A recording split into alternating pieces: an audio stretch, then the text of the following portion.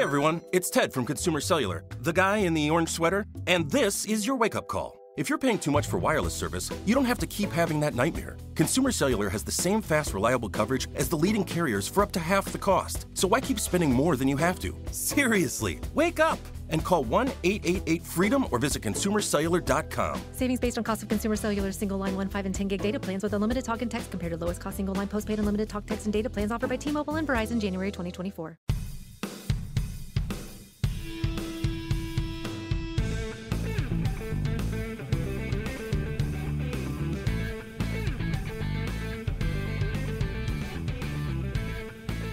How's it going? And welcome to the very first episode of On the Wire, proud member of the Pitcher List Podcast Network. Follow the podcast on the Twitter at On the Wire Pod.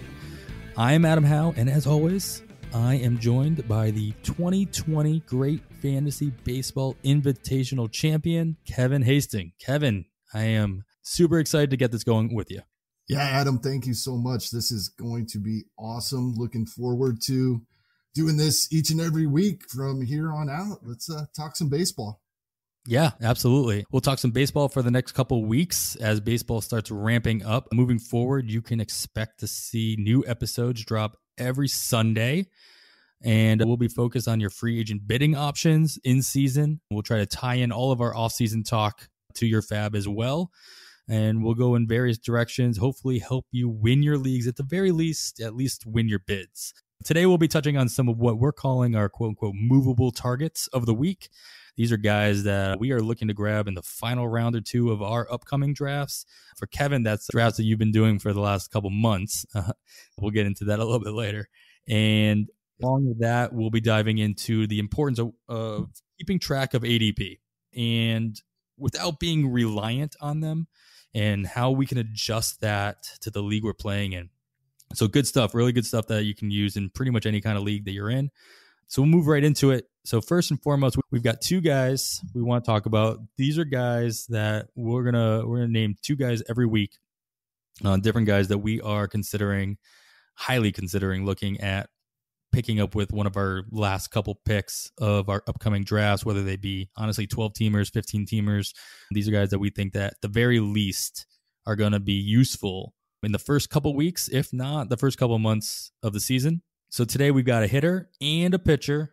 Kevin, I'm going to leave it over to you for the hitter. I'll take the pitcher a little bit later and get your thoughts on that. Who's the last hitter you're going to be taking your drafts?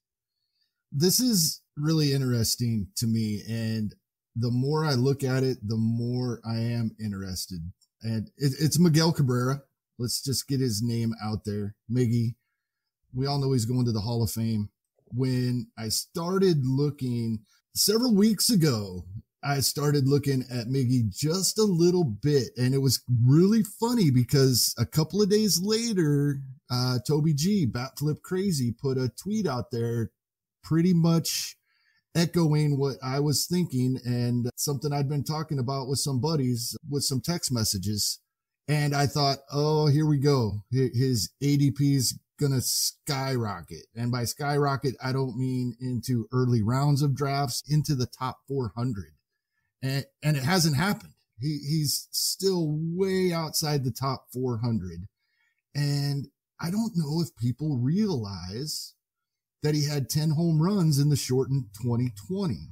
And more impressive to me was the 35 RBI for a politely not very good Detroit Tigers team. The more I looked into this, the key for me, when I went back and looked, when did he really stop playing first base? When did they stop trying to run him out there? When did they start trying to protect his back? We know that's what's bugged him for the last 4 years, on top of the fact that he's going to be 38 years old before the season starts, or shortly after the season starts, I guess, in April. But he played 26 games at first base in 2019 still. And that is a big key for me. I think he can stay healthy if he indeed only plays designated hitter. The batting average, most of his career, that's not going to surprise anybody at 38 years old, but still a very what's the word I'm looking for? Not usable, but acceptable. 250. There's a lot of guys hitting below 250 these days. And the 35 RBI, still nice walk rates at 10.4%. His strikeout rate has climbed over the last couple of seasons. Still not horrible. It really got me going even further. And before I go too much further on some of the stuff that I was looking at, what do you think of Miggy going into 2021? Keeping in mind he will be utility only probably for the entire season. Yeah, it's not likely that he gets that first base eligibility. Back in October, for those who don't, you're doing it wrong. You follow Jeff Zimmerman's Mining the News on Fangraphs. There was a nice little bit he put in there about Miggy back in October, so just after the season or the regular season ended, about how it's pretty unlikely. He may play some first base next year, but it's pretty unlikely that he plays it long enough. Unless you're in one of those, I do play at a couple of Yahoo leagues, and I know the minimum requirements in Yahoo is pretty minimal. It's 5 game starts, 10 games played, as opposed to your typical 20 games played. And so if he's UT only, I wouldn't have a problem grabbing him late just to see where the Tigers' heads are and whether or not they're going to put him out. If I see that they're going to put him out there, like even once in the first 10 days of the season, that makes it way more tempting to hold on to him and see if that keeps rolling. And then there's a possibility he does gain that eligibility, but without that eligibility. See, I'm the opposite. I think if I see them running him out there even once a week or so, then I'm going to be more worried about his back. And then he'll be, as we're talking about this whole segment, is guys we'd be willing to drop right away, almost as a early preseason fab guy here. I wouldn't like to see that, actually. I think my only point is just that it depends on the roster makeup that you already have. If you already have at least one other UT only guy, if you drafted Nelson Cruz, if you drafted Chris Davis, and you don't have that flexibility of plugging Miggy into your DH and then moving somebody else into a position, then it handcuffs you a little bit more than you probably would like. And I'm not sure that's something that I want to go. I don't know if I want that handcuff that early on in the season. Gotcha. Typically, do you like the discount that we get on UT only guys, even the guys taken much earlier in drafts? Oh, absolutely. I will draft Nelson Cruz.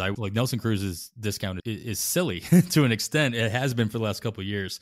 So I would say that I'll be not the first one, but I definitely have no qualms. In some leagues, JD Martinez is going to be DH only. I got no qualms drafting these type of guys if I'm getting the kind of value that I think that they're going to produce. Right. So I wrote down 6 guys, and you mentioned Chris Davis. I don't have him, but Jordan Alvarez, JD Martinez, who you mentioned, Nelson Cruz, who you mentioned, Giancarlo Stanton is going to be UT only in many leagues, and then Franmil Reyes as well. And all of those guys are being taken in the top 150. Jordan Alvarez, the first one, he's being taken 6th round. We'll probably see that move up into the 5th round in some leagues when we see how his knees are doing in spring training. Then you got Miggy well outside the top 400.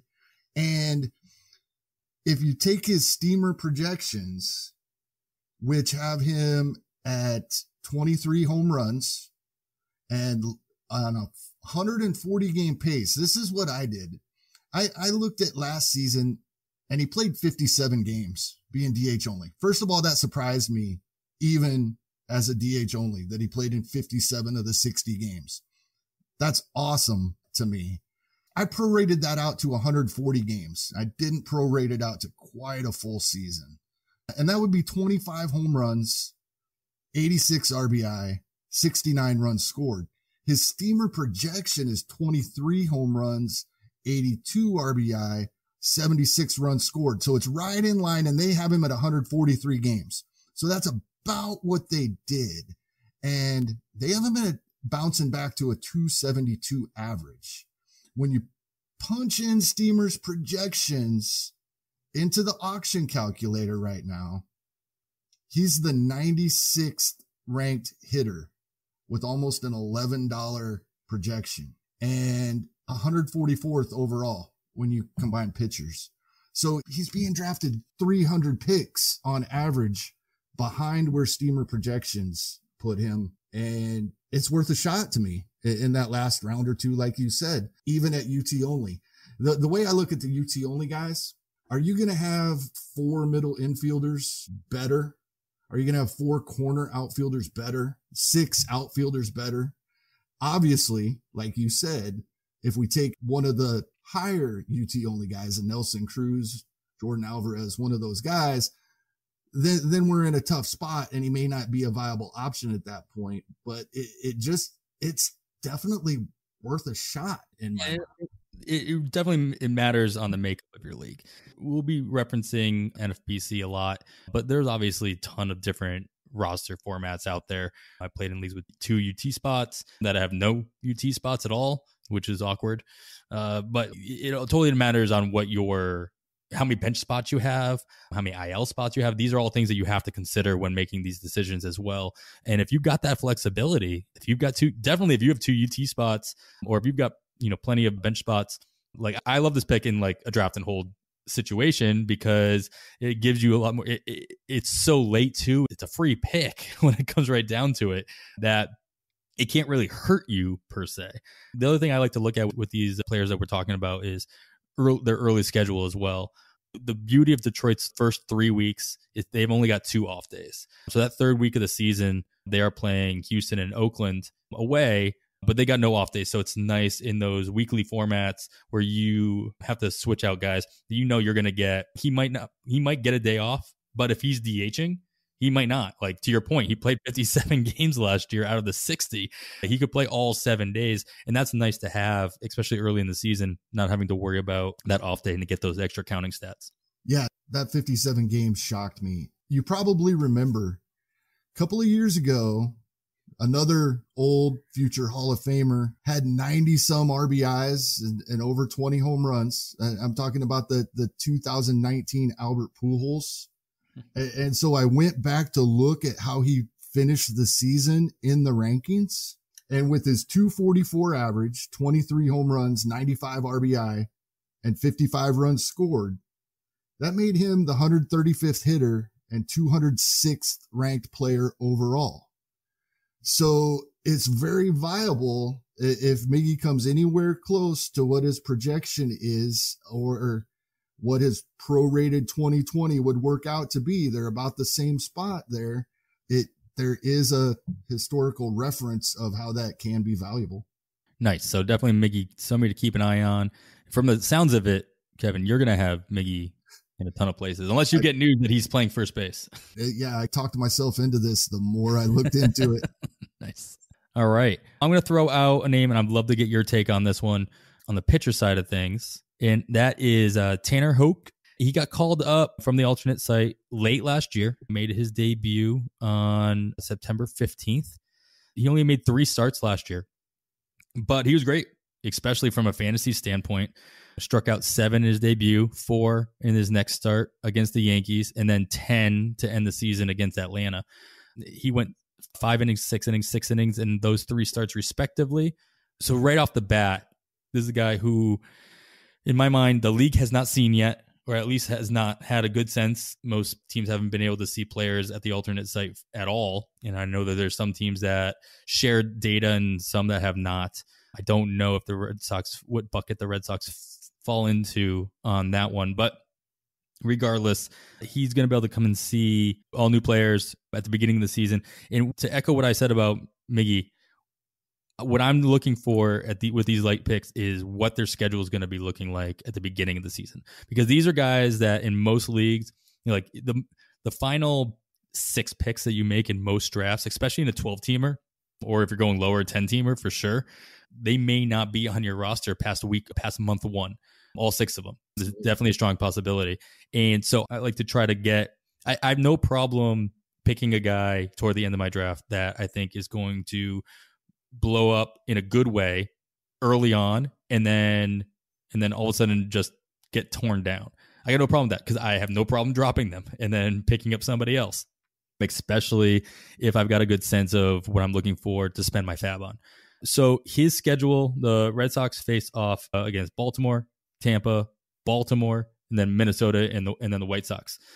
The beauty of Tanner here is that he's right now slotted to be right in the middle of that rotation. He could be the number 3 guy, might be the number 4 guy. And honestly, that sounds great, because then there's a strong possibility that I got a 2-start pitcher in the first week of the season, first full week of the season. Yeah. And if that's the case, he gets Tampa at home and then Baltimore on the road. Now, you don't mind facing Baltimore. You don't really want to go to Camden if you don't have to, especially as a young pitcher. But there's also a possibility that if he gets bumped up in the order or in the rotation, if he gets the number 2 or 3 spot, just because of how it all works out, then he gets Baltimore twice in a row. Those are situations that I have no problem throwing him out there. And especially if he's going to keep throwing, racking up those strikeouts early on in the season against, Baltimore, and Tampa Bay strikes out their fair share as well. That's something I'm looking at. Do you have any thoughts on Tanner? When you brought him up earlier, the first thing I went to look at was the game log, because I saw 3 starts, 3 wins, and 17 innings pitched. And this is what is the most impressive to me, of course, on top of a 33.3% strikeout rate. But those 2 6-inning starts, his second and third start, versus the New York Yankees and at the Atlanta Braves. Right. Good teams. 10 strikeouts against the Atlanta Braves. The concerning thing here, but any young guy, right? 3 walks in each of the appearances. Sure. That's the only thing I see. If he brings those down at all, this is not going to be a guy you end up dropping. You're going to end up holding on to this guy. I like this pick a lot. Yeah, like I said, if he doesn't get the 2 starts in the first full week, he'll get it in the next full week. The Red Sox have 16 straight games without a day off. So he's going to get a 2-start week early on in the season as well. So it's nice to get that right off the bat. Yeah, absolutely. All right, cool. Good luck with that. Like I said, we'll have new guys to talk about every week throughout the off season, and let us know if these are guys that you've been targeting, or if we said anything to change your mind. Maybe you're going to start targeting. You can follow us on Twitter at OnTheWirePod. You can follow Kevin at HastingKevin and myself at 80grade, all spelled out. All right. And so, all right, we're going to move on to the main topic tonight, or this morning. I don't know when you're listening to this. We're going to talk about ADP, average draft position. A lot of us always talk about whether or not you should not be reliant on ADP. If we do the 2 early mocks every year that Justin Mason puts together. We do some staff mocks over at Pitcher List as well early on in the season, and you can't even use ADP because we're creating it, and those are a lot of fun. But as the season progresses, it's really difficult not to. First thing you look at is like, all right, where's this guy going? This guy I'm looking at, where's he going? Where do I think I can get him? And it's really hard not to be handcuffed into the position of, all right, if he's in there in the 5th round, I'm going to grab him. But if he's not, it stinks that I'm not going to be able to get him. But that's where everybody else is taking him. And so first, Kevin, I want to talk to you about overall using ADP as a strategy, and how do you use ADP in your 12-teamers versus like your 15-teamers, your deeper leagues versus the not so deep leagues. There's a lot of talk about draft strategy later in a draft, where especially in a 12-teamer, your replacement level is going to be a lot greater, if you will. So later in the draft, you can take more risks. But in a 15-teamer, 20-teamer even, you're going to have the replacement level of dropping a guy and trying to find a replacement, or in your only leagues, those replacement levels just don't exist. And so the floor, even late in the draft, is really important. But do you find yourself early in the draft changing the way you draft based on ADP, or how do you use ADP in those styles of drafts? You set it up perfectly, Adam. It's a great tool. We say not to rely on it too much. And what brought up this conversation in the first place for me, in my mind, is I did a draft before Christmas. So it's been a while ago now, but there had been enough drafts done that there was an ADP on the site, and we were 300 picks in, and there were only 13 guys available ranked earlier than 300 in ADP. And one of those was Mike Clevenger. So 12 guys, only 12 guys ranked in the top 300 hadn't been drafted in the top 300 by ADP. So obviously we're paying more attention to it than we like to say that we do. Now that who knows how far off ADP some guys were in that top 300. There could have been guys drafted 90 picks away from their ADP, obviously. But as a group, we basically had the top 300 drafted 300 picks in. And that kind of was shocking to me, actually, especially this season. The gap on minimum and maximum picks for guys is huge. Ginormous. Yeah. And it's going to be because everybody is, and we're going to get to more of this in a minute, I think as well. Nobody is in 100% agreement on what we're going to do with 2020. And so this year, more than ever, this gap in ADP, and it's absolutely crazy. Another thing you said when you were talking about the hypothetical 5th round guy, I think there's a difference. Is it a player you want on your team? Or is it, as you said, is it a player you'll take if you can't get him at a certain point?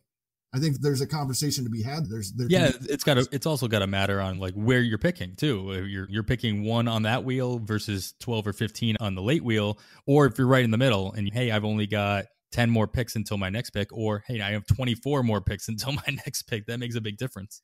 Huge. If you're on one of the turns and you like a guy, you are going to have to jump ADP if you want him.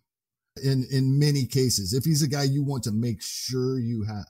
If a guy's ADP is roughly in the mid 30s, 12 team league, and you're picking at the end, so you're on that 1-2 turn and then that 3-4 turn. If that guy's ADP is 35 and his min pick is 29, if you want him, if you really want him and he is what you want to do to construct your roster, you're taking him at 13, right? You have the only way you're getting him. So I'm looking at some ADP stats right now. And it's funny that you say that because it's almost not all of them, but like a good chunk of these min picks are on turns. So like I'm seeing a lot of 22, 24s like early on, and then you move down 38s right around that 3-4 turn, 47s. 46s like right around the next turn. So people are doing that for sure. And so you really can't be afraid to make that min pick. Just, I don't want to be the guy that makes that min pick that everybody talks about. You can't be scared. If it's the guy that you believe in, then you got to grab him. And especially if he fits in with the roster you've already started creating. I don't need a third baseman. That's what ADP says is going to keep going. I need this guy, even though this guy might be averaging out to going either at the end of the round or maybe 2 rounds later. This is what fits. This is what's going to make my team better. And I'm going to take this opportunity as a Kansas City Royals fan to talk about Adalberto Mondesi, because this is a perfect example and we're seeing it happen, right? He is the type of guy that if you are going to draft him, you are basing your entire team on the fact that you have him on the roster. Sure. You're going after the stolen bases. Obviously, we all know that his ADP is late 2nd round in 15 team leagues, mid 3rd round of 12 team leagues. He has been taken in the 1st round. And if you want to construct your roster around Adalberto Mondesi and you're drafting towards the end of the 1st round, you're going to have to take him on this turn, especially as we know, the closer we get to the season, starting pitching and stolen bases get pushed up even further in drafts. So that's a decision you're going to have to make. He's going to be a 1st round pick in a lot of drafts because of this. And it's a guy, that type of guy, right? There's not another one of him.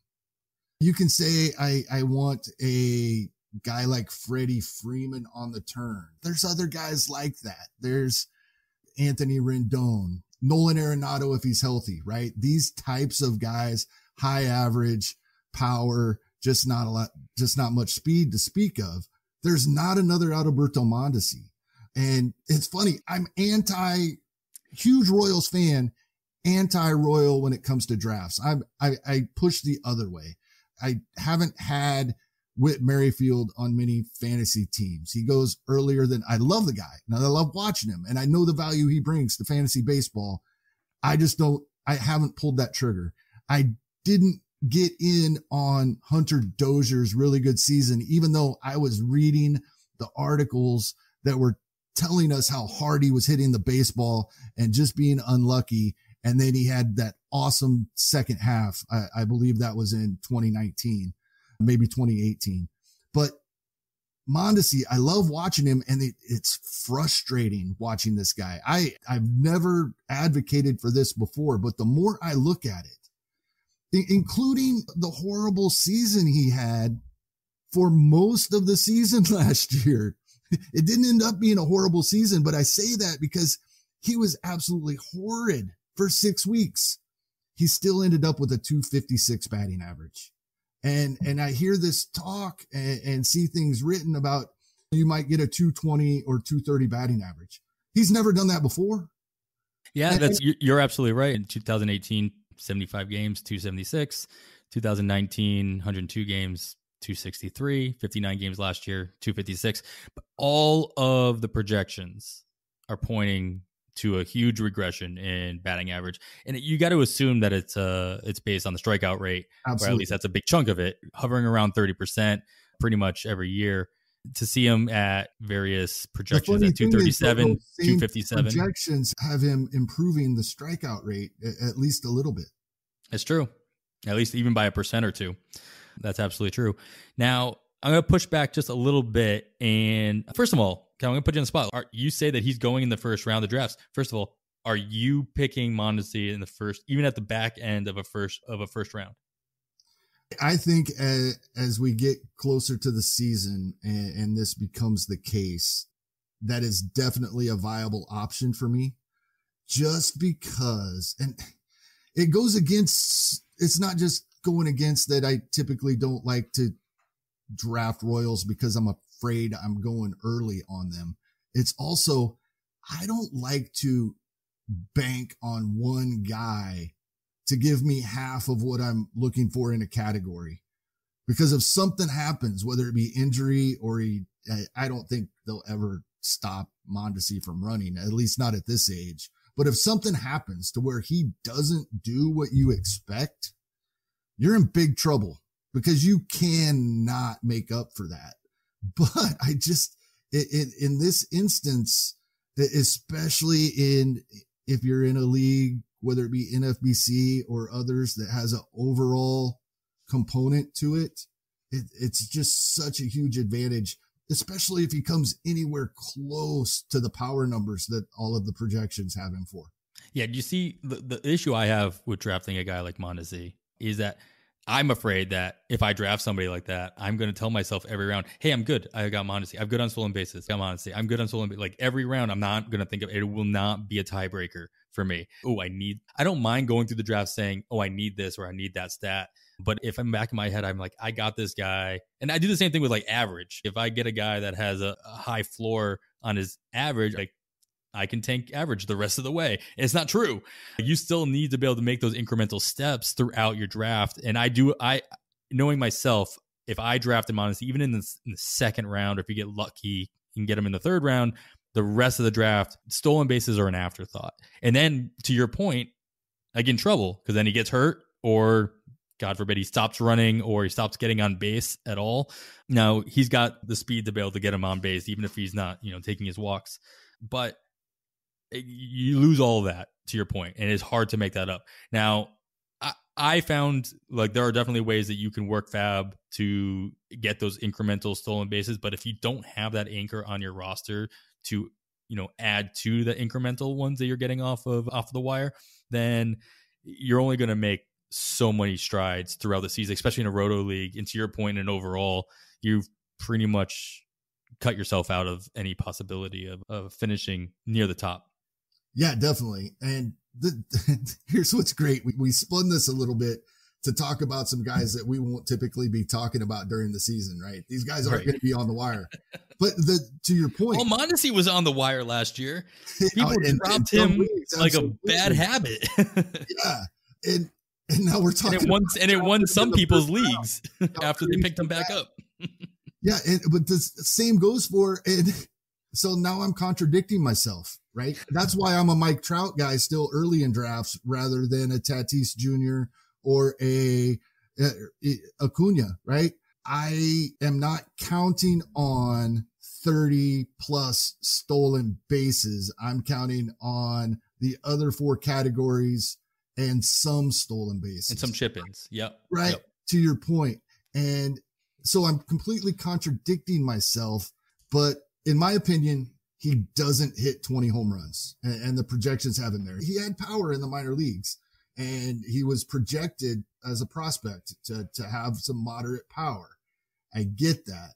I just see him more mid-teens guy is all I'm counting on, but that's enough. If the 32 stolen bases in 75 games, 43 in 102 games, and then 24 in 59 games, we're looking at 3 seasons of 60 stolen bases for full seasons. So that's just which just doesn't happen. Number and get 15 home runs with it. And like I said, all this talk about a 220 average, 3 seasons, including the season that he was hitting like 160 for 6 weeks out of 8. He still hit 256. So I don't see where it's 100%. It's the strikeout rate. Guys like Javi Baez, we were like, can he sustain the 270 batting average with this strikeout rate? Finally, he didn't. But Mondesi still, it's going to be his age 26 season. That's something I would worry about in the future, seeing something like what happened to Baez, depending on if we see a bounce back from him. But I don't see it coming yet. I think he can make high strikeout work right now. So we're talking about projection systems and how they vary quite a bit on Mondesi, at least on the average. They pretty much all of them have over 50 stolen bases, right around the 20 home run mark. But looking at Steamer, and they're with you. They think he can hit 257, even with a 27% strikeout rate. At least that's what they're projecting. But then you have the BAT and the BAT X that are at the 239, 237 range with a 29% K rate. So it leads me into my next question, though, is like, what projection systems do you typically use? At least which ones do you trust the most? And I know the BAT X is brand new. Just came out last year. I'll let you go into that a little bit more. But I know I find myself going into a trap where you see a projection on a guy that you love and it looks awesome and it's just confirmation bias. And I'm like, all right, I'm going with that projection system. Or if, the guy's like, I don't think he's going to do that. I don't know why we were talking about him. And I look up the projection and all of a sudden they're like, hey, this projection is low on him too. They must be right. And there's no science behind that. You shouldn't do that. But like, where do you fall? Do you typically use the same projection system or do you make your own? I start with Steamer. For the simple fact is it's the first one out. First one available. Every year. For free. I know Todd Zola gets his Masters ball going by November 1st every year, but the one available for free on Fangraphs, which I'm always on, it is Steamer, and then I try to stick with it. Do I make my own? No, but I adjust. I am one of these guys that I look for the outliers in a projection system or the things that surprise me. And the first thing I go look at is games played and plate appearances.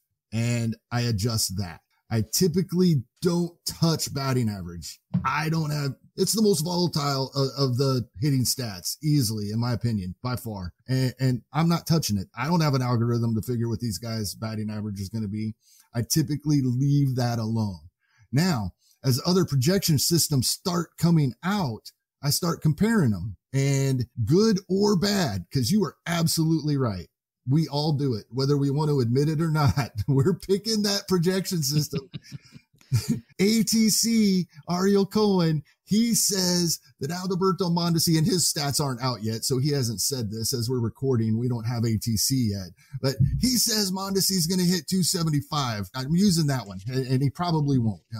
In fact, I know he won't have it. These will, to your point too, that they will adjust ADP just as soon as these come out. Yes. You'll see a spike or dump on ADP on certain guys based on the projections that come out.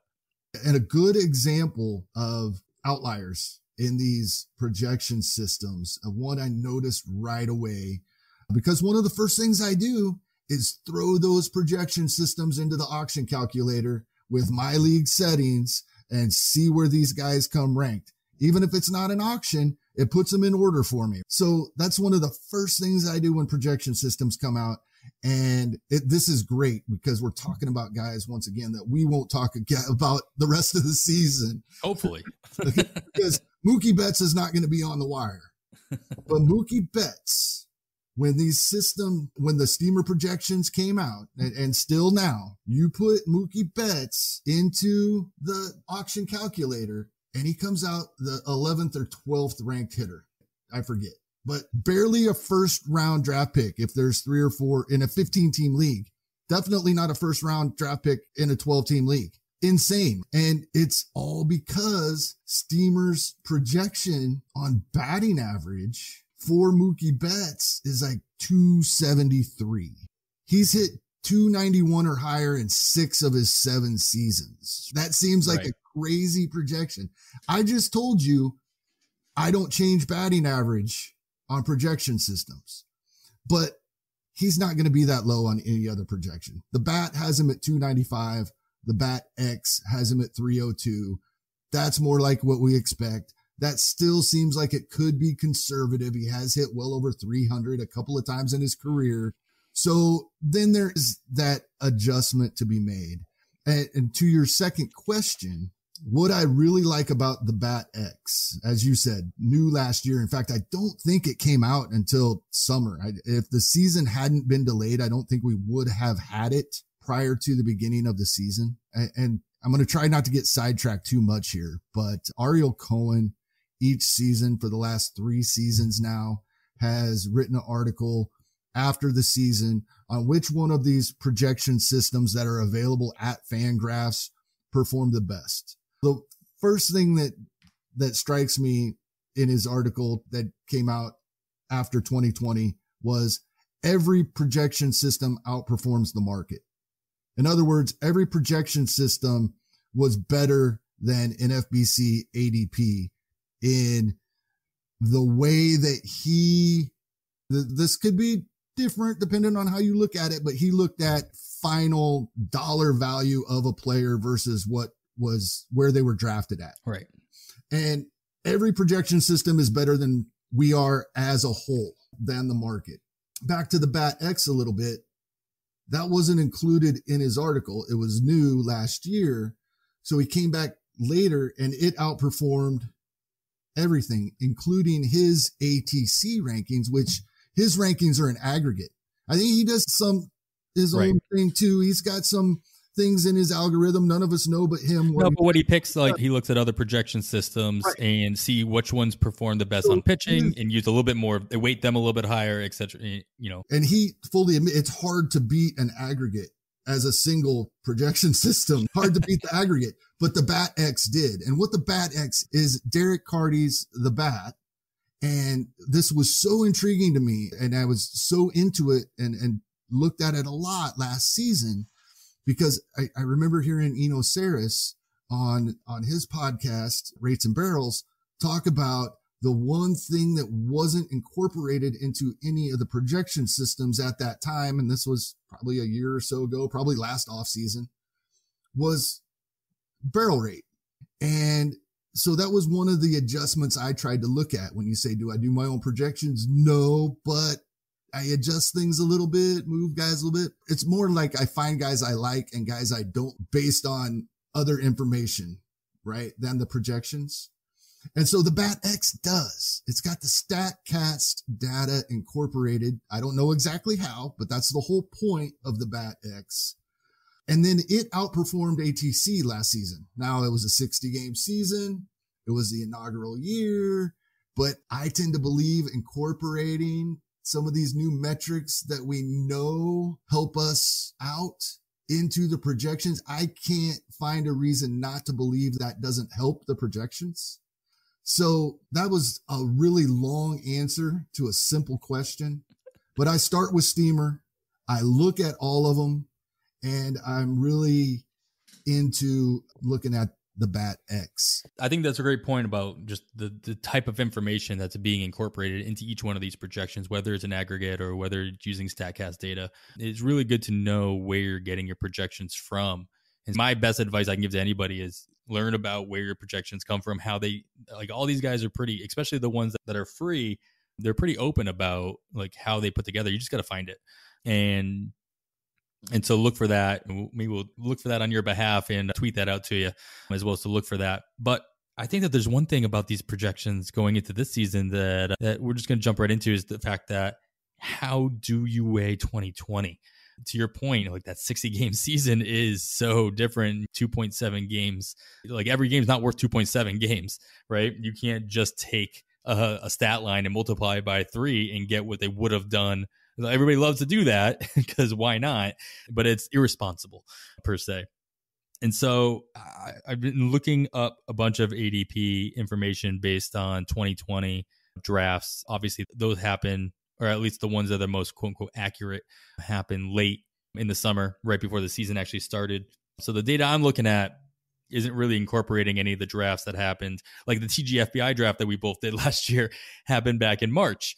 And we didn't redraft just because the season was going to start in the middle of the summer. So I'm not using ADP from that, because Mondesi was going way lower. Going back to Mondesi, he was going way lower early in the season because everybody was afraid of the shoulder. But then once he had all those months and months to get better, he went right back up to, I think it was like a late second round pick or third round pick.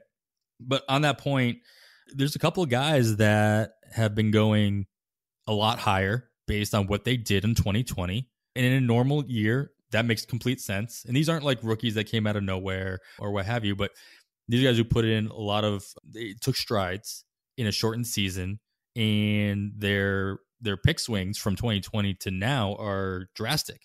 And I'm going to start off with the first guy that I noticed, and I think it's going to be pretty obvious. This is a darling of the fantasy industry, if you will, and that's Teoscar Hernandez. In 2020, and I'm using just ADP from the RotoWire online championship, so 12-team leagues, right before the season started, he was going 319. And then after his breakout 2020, right now, he's going in the low 70s, right around 73 or so. And so there's about a 250 pick swing based on what he performed in a 60-game season. I'll just go down the list. Another guy I noticed was Brandon Lowe, 140 or so pick swing between 2020 and 2021. Corey Seager, another one, 102 pick swing between 2020 and 2021. And so are these guys, any of these guys, did you see, are we weighing too heavily on what they did in 2020, or are you, I guess, a believer? I think the easiest way to say this, and there's actually a point to it, it's not a cop-out, is case by case basis. And the reason I say that's not a cop out, because I hear a lot of people saying that, and then I hear the same people saying if they were getting better, then they're developing. But if they had a bad season, I'm throwing it out. I've heard some talk along those lines. And no, that's just confirmation bias. But I look at this more as like in season, even though we're in the off season, look at it more like we look in season. When we start seeing changes, is there something we can point to why they are better or worse? Like Corey Seager is the health, right? We've been waiting for this. Corey Seager, if healthy, this is who he is. Now, unfortunately, the price is going to be high on Corey Seager. He's one of those guys I'm happy that I have in a keeper league. Sure. Because I may not be able to draft him. And he's one of those guys for me. I think he's absolutely worth it. I do. Teoscar Hernandez, I don't know what improvements he made that led to a 55-point increase in BABIP, that led to a 59-point increase in batting average. The opposite of what we were talking about with Mondesi. He has hit for a horrible batting average with his 30% strikeout rates in the past. Yeah, that's Teoscar BABIP, man. There's no reason he's going to sustain a 348 BABIP. He lowered his fly ball rate. His ground ball rate also went down. He just hit more line drives for the most part, but I have a hard time jumping on. I love Teoscar. I've rostered Teoscar plenty of times in the last 2 or 3 years. At that price, exactly. Yeah, took the words. Yep, that's exactly it. I don't think I'm buying into the new ADP, which is exactly what we're talking about here. Yeah, looking at Teoscar right around the 70 range, 70, 75-ish.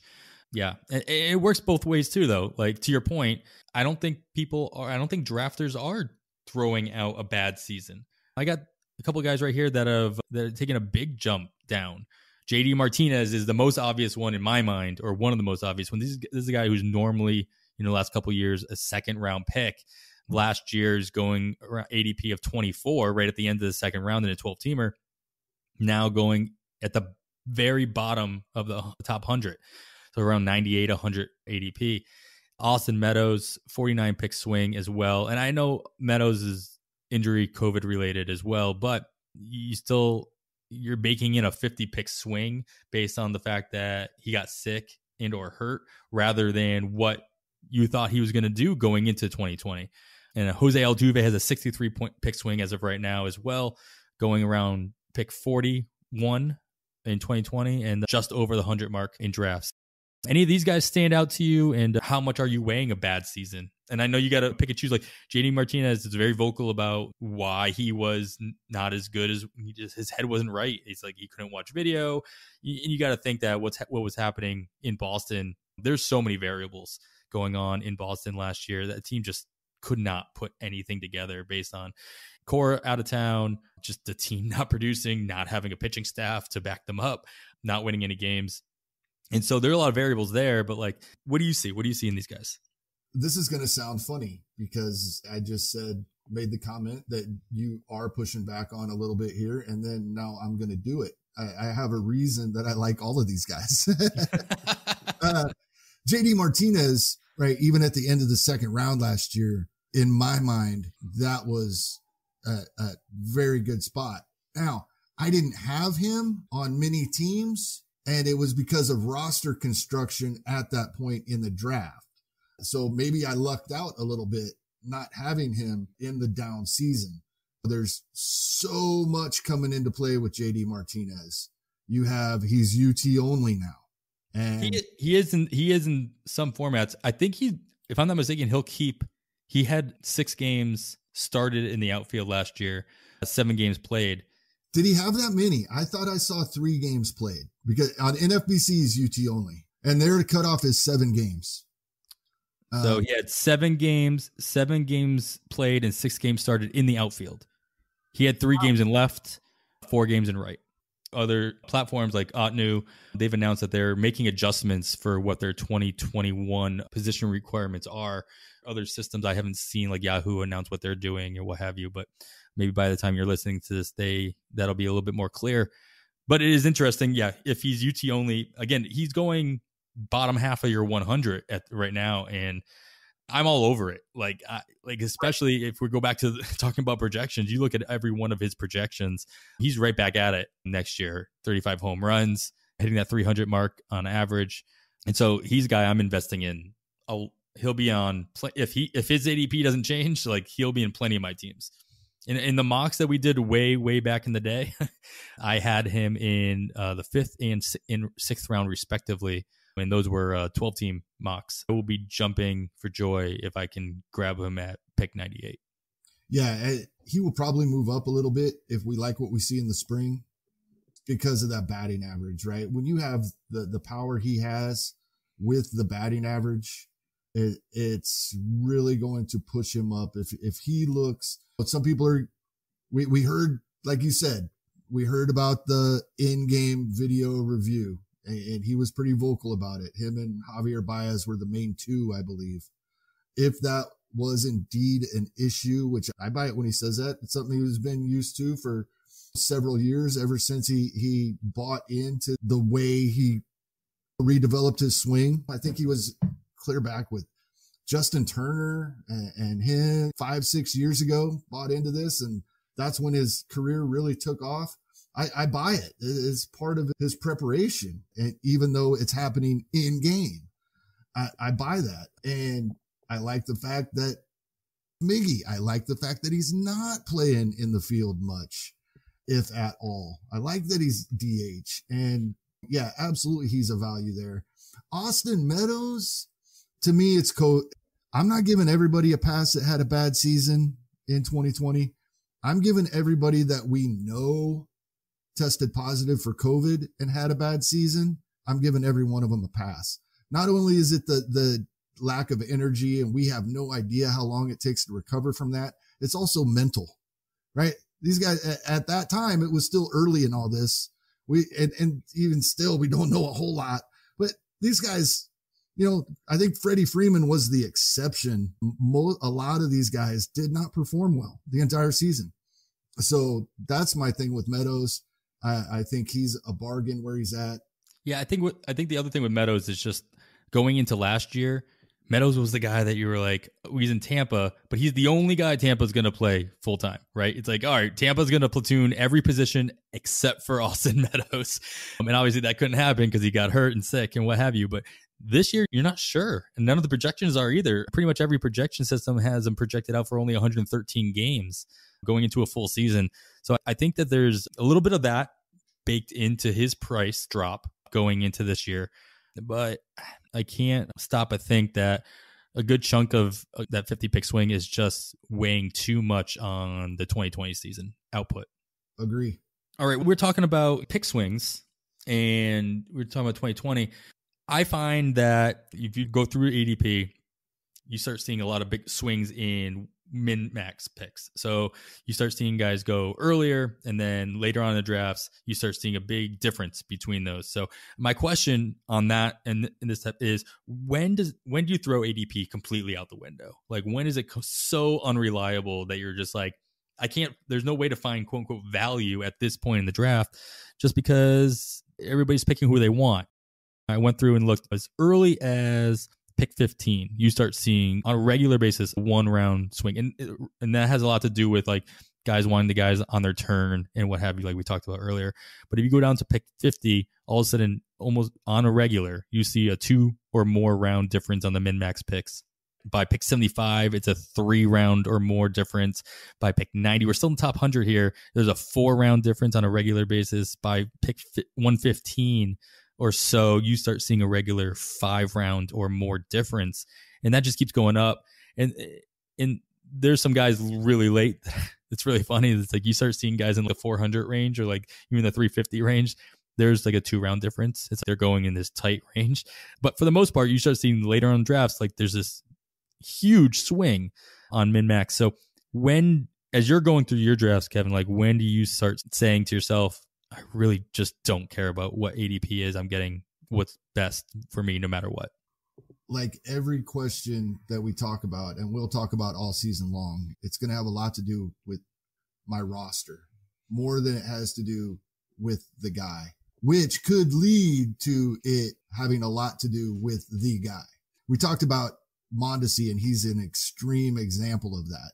He's the only one that we expect could provide the skill set that nobody else is going to do what we expect he might do. So he's the extreme example. There's other guys like that. Going back to what you said at the beginning of the show, when the 5th round guy, do I take him if I can get him there? So you're going to have guys like that. We're looking for a skill set. And I don't use the term tiers very often. I think we all do that to some extent, some much more than others. And I just don't use that term, but there are guys where there are similar players that we'd be fine with if we miss out on a specific player. The later it gets in drafts, the more we have our guys. We all like certain players late. We can call them sleepers. We can call them our early off-season fab guys, as we've referred to some of these guys. But the later we go, we have those. And I think you almost have to expect, especially this year, again, these minimum and max picks are so wide this year, wider than ever, in my opinion. I think if you have guys that you want, especially if you're counting on them, especially if you did things early in your draft based on, I'm getting this guy later. Last year, that guy for me was Dansby Swanson. I had him in many leagues. It worked out. I also had guys that didn't work out, but he worked out. But I had to make sure I got him.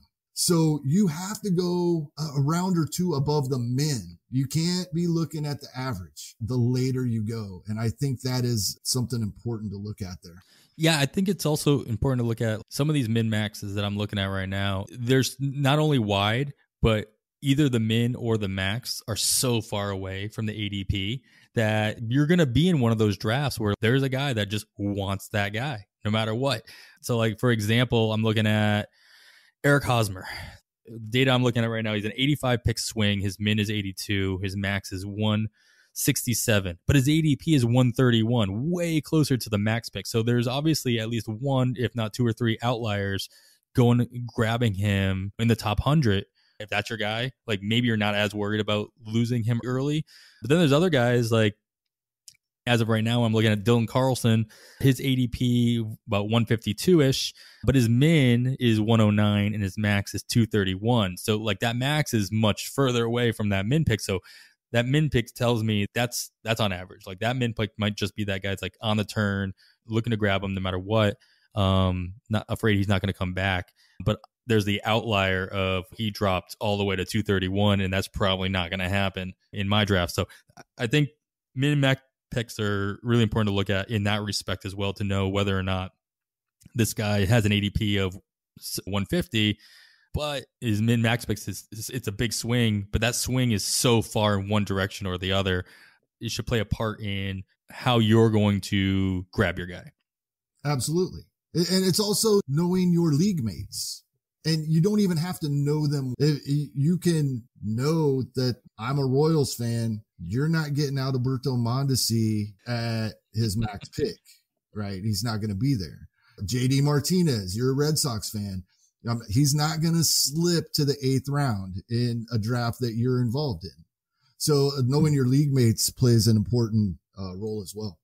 Yeah, and knowing the rosters of your league mates as well. Just not just watching your own roster makeup. You got to watch, especially if you are close to a turn, maybe not on the turn.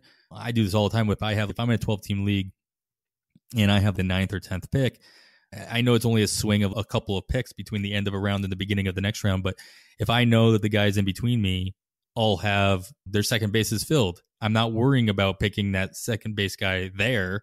I'm going to pick him in the next round because they're all focusing on different areas of their roster as well. So at least I can push it maybe a little bit further and get that extra starter that they might be grabbing. If I planned on getting a middle infielder and a starter in this turn or around this turn, I know what order I'm going to pick that in. Absolutely. 100%. Great. Let's see. ADP, I think, as we outlined, is a necessary evil in your drafts, especially in as farther you get into draft season. So we get closer and closer to the end of March. ADP plays a lot more of a role, and it fluctuates all season. Like Kevin, you've done a whole bunch of drafts in November and December and January. That ADP gets thrown out the window throughout the offseason as guys start signing. They get their bump automatically as there's trades happening, the Lindor trade happening. Like things changed, and they changed drastically, especially with relievers. I made sure not to list any relievers on these show notes today because it's like ADP with the relievers, especially going into this season, is insane. And really, at this point, not worth talking about. You can look that up on your own time. Sorry if you came here looking for that. Do you have any other thoughts on how you use ADP or how you think people should be using ADP or not using it? No, I think we've went through many examples, And it boils down to exactly what you said. It's a necessary evil. It's a great tool. My advice is don't start taking guys you don't want because they're dropping below their ADP. Take the guys that you planned on drafting when you came into the draft. I like that. That's my biggest piece of advice. Yeah, I like that. I definitely, I find myself in drafts like that. We're like, why is this? I wasn't planning on drafting this guy, but he's drafting, he's falling so far. Like, is there something I don't know? Is there something I should know? And end up going into this rabbit hole of looking this guy up in the middle of a draft. It will lead to so many more decisions that you didn't plan on making because you're adjusting your entire plan. Just come prepped. Yeah, come prepped. And then stick to, whenever possible, stick to your plan for sure. Normally moving forward, we'll try to end with a mailbag section. We'll be looking for all the listeners to send us in your questions. We'll try to hit as many as we feel like we have time to hit. So follow us on Twitter. It's On The Wire Pod, at On The Wire Pod. You can follow Kevin at Hastings Kevin and myself at 80 Grade as well, if you so please. Also, make it a point to join PL Plus on pitcherlist.com, and you can pick our brains along with countless others on our Discord as well. So, Kevin, this was a great convo, a great first pod. Hopefully the start of many more, and we'll be recording these on Saturday night, hopefully to get as much information in real time for our Sunday launches of every episode. I'm looking forward to many more of these. Yeah, me as well. This is so much fun. Just talking baseball is amazing. And talking baseball for a full season. Almost over, right? Yeah. The more and more every day goes by, the more it looks like we're starting at the beginning of April, and which means we only have a couple of months of these off-season shows, and we have a lot of topics we want to get to before we're really concentrating on Fab each week. Who knows what we'll be talking about each week, but we do know it'll be baseball, and I love it. All right, everybody, make sure you subscribe to the podcast wherever you listen and give us a rating review. It's always appreciated and helpful. For Kevin Hastings, I am Adam Howe, and with that, we bid you goodbye.